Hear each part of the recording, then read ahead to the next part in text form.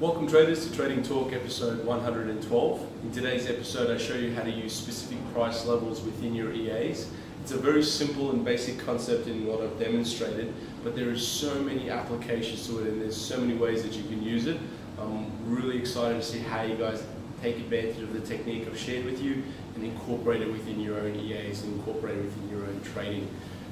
People who I know that are going to be able to use this and people that I know that are going to be able to benefit from it is guys like Horvat, George, people who are actually doing quite well in our International Trading Championship. They really consume the Trading Talk episodes I share with them and they benefit from it. So great work to those who had competed in our International Trading Championship Sprint 2. You guys have done a great job, very proud of you all, and you're going to be able to see your results being posted today. So keep posted with that, it's going to be pretty cool. For those who are wanting to get involved with the International Trading Championship, just head to the website trademe.com.au/trading championship. Register yourself involved because there's the third and final sprint is ongoing now, as well as we're coming into the last tail end of the marathon. So there's still plenty of time to compete. Give some of these stalwarts of the International Trading Championship a good run for their money. Don't make it easy for them and really have a fair crack at it yourself.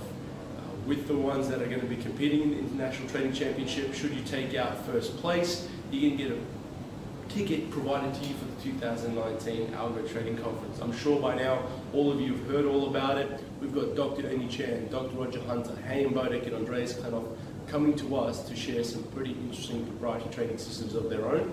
I can't wait for you guys to take advantage of it. So some of the stuff that I'm personally looking forward to is looking at how Hayden is going to be taking advantage of the market microstructure.